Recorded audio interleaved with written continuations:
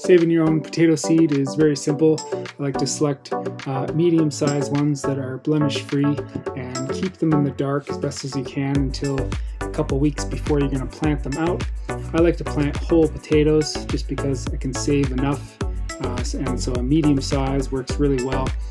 These ones got a little too much light because they were up in my seed starting house, but it's totally fine. They just have kind of a head start. I just cover the shoots up and they do awesome stuff.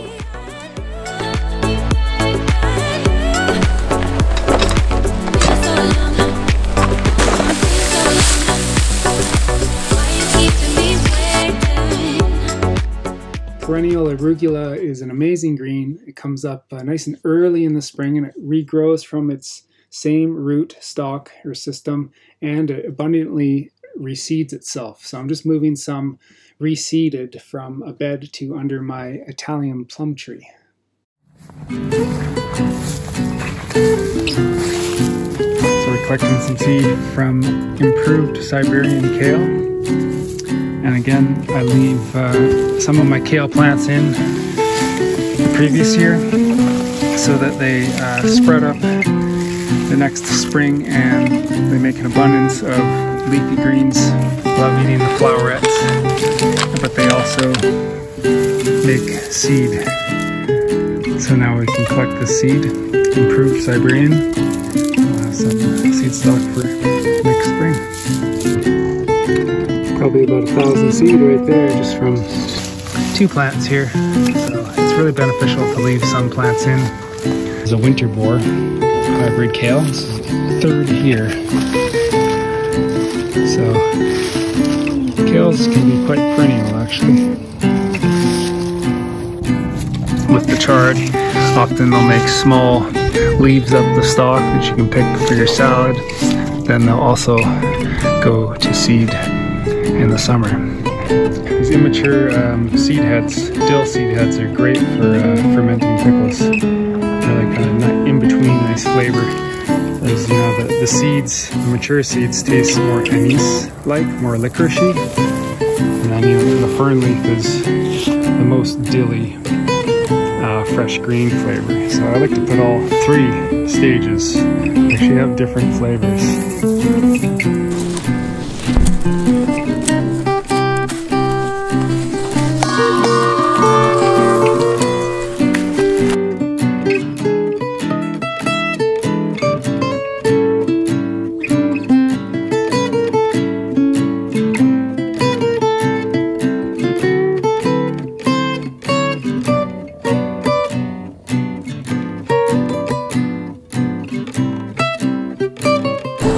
So this is primarily a Goji Berry bed that they've been growing for the last 2 years, I think.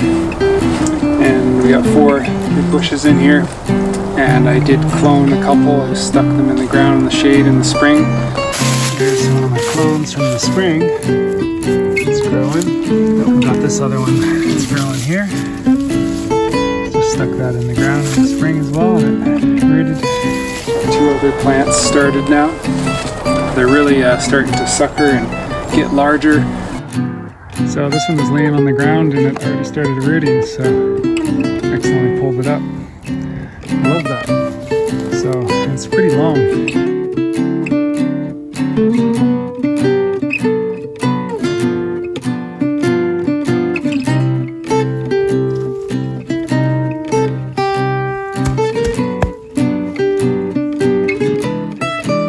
Pretty much large enough now that next year they're going to take up this whole trellis. This season I did grow the beans on here.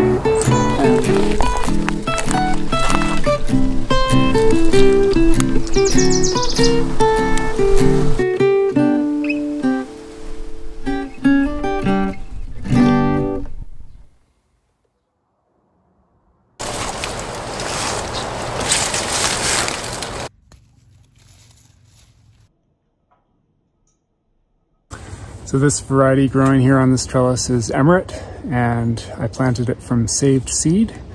We're going to save some more. I'm going to mark an area and save a bit more. I still have quite a bit of stock actually, but so I'll just need to save a little bit for more backup.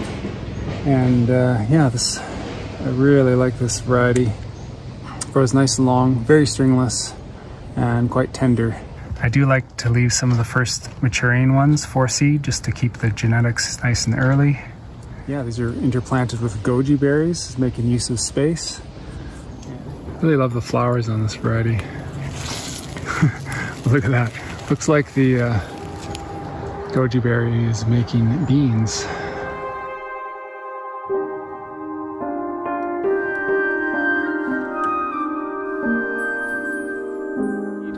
And we also got some carrot seed out of this bed, along with collard seed. Collards I left in from last year so that they would make seed so I could collect it this season. And we also got some dusty rose poppy seed out of here. Carrots make beautiful flowers for beneficial insects, so I've started leaving them in the bed a lot more. Attract the pollinators. So I left a couple carrots in here to flower.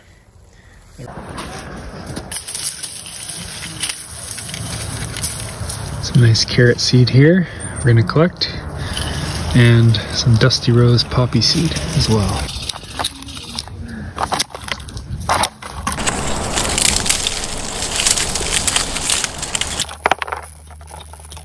These collards I left in last year so that they would produce some food, but also make seed pods.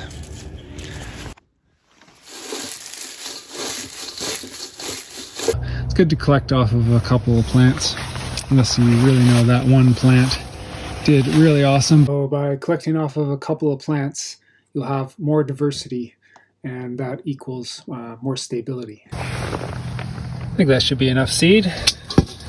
And we'll just clean off the chaff with a fan, the rest of it. So, quite a productive bed in terms of seed collection. And it's funny, these guys, the gojis, they started blooming in the fall.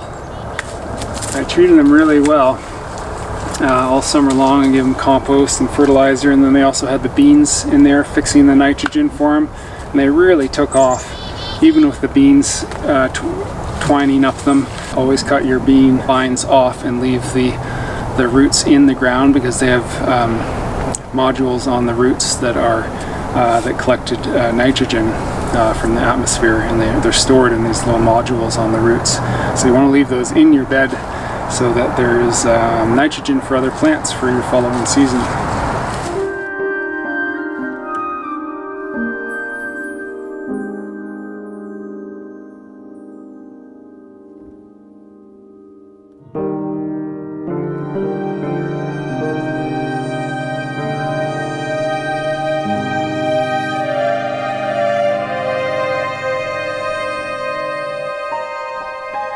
I always put a couple clips on there next spring if we need it. Hopefully get some berries next summer. Maybe collect some coriander seed for planting as well.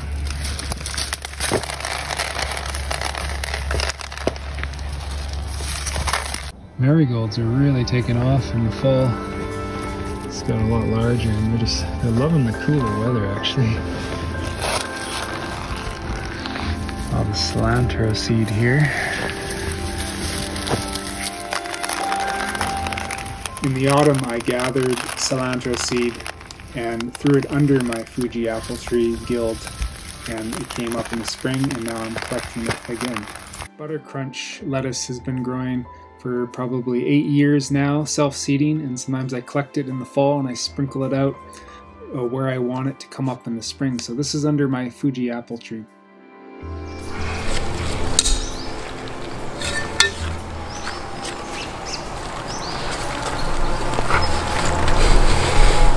We have April Green, which is my favorite. That's really awesome because it's not a hybrid. So I'm going to be saving some seed. I left one in. So this is one of the early ones. This is an April Green, and I cut it early. You can see its head came right off there. And it's been sprouting back, so I think this is going to be a good one to leave in over winter so that we can collect seed for next year. So really excited about that, because it's wonderful when you find a variety that you like and does well, and it's not a hybrid, because then you can save the seed from it. They can go really long. They're super hardy. They can handle frost and whatnot. You can even leave them in over winter. I've done that before, and harvest them in the spring, some of them, and or collect some seed, because they're biennial as well, and they will do seed next year, which I may leave a couple in to do that as well. I'm trying to get more and more seed collected on my own to be more self-sufficient.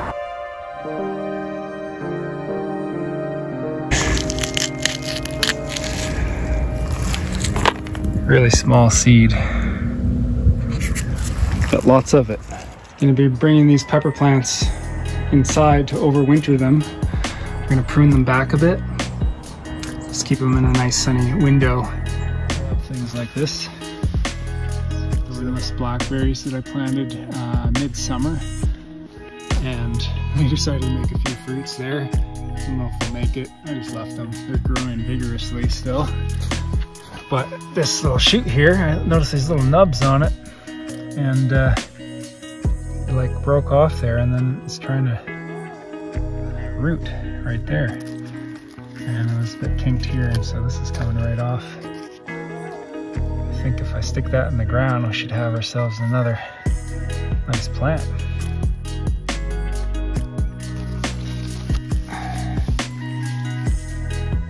Yeah, there's another one. Wow. Doesn't look like I have any problem propagating these plants. I mean, that's how they do propagate themselves. They usually fall over and come out like that, the tips, and plant themselves, but that's fast. I guess they do grow like weeds. Well, that's fun. I'll probably take that as a cutting, stick them in some pots. There's 2 satin plants and 2 triple crown.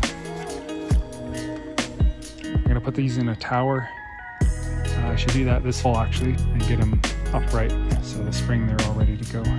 All right, so these are the seeds I've been collecting: the snapdragon, colored tomato, crystal peak, marigold, carrot seed.